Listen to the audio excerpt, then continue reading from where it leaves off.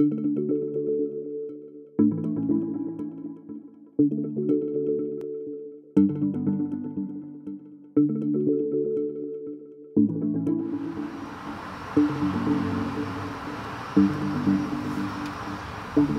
the research we've been doing is creating a MATLAB algorithm for the automated measurement of human epidermal thickness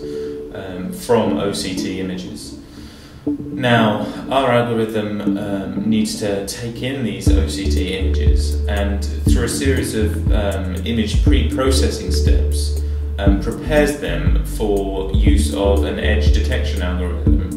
throughout the image, which actually identifies both the dermal-epidermal junction and the skin surface junction, which are two features present in the image that you can actually see with the naked eye. It's very useful for us to be able to automatically measure human epidermal thickness, because actually the current gold standard technique for measuring epidermal thickness at the moment is bringing up the image on the computer, but a human operator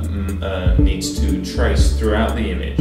both the skin surface and the dermal-epidermal junction, and the way he traces this is using some kind of graphics tablet essentially to trace along these boundaries. Now, at the moment this is not ideal because it takes a very long time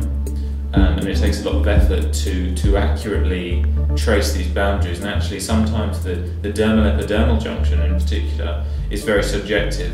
where it's located. So we need to speed up this process, and if we use an automated algorithm that identifies both of these layers, it allows us to more efficiently analyse a very large data set of a very large number of images.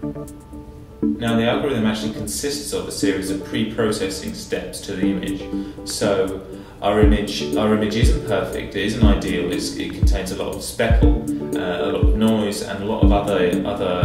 line artefacts throughout the image, which are caused by inherent in the OCT modality itself, in the equipment. Now,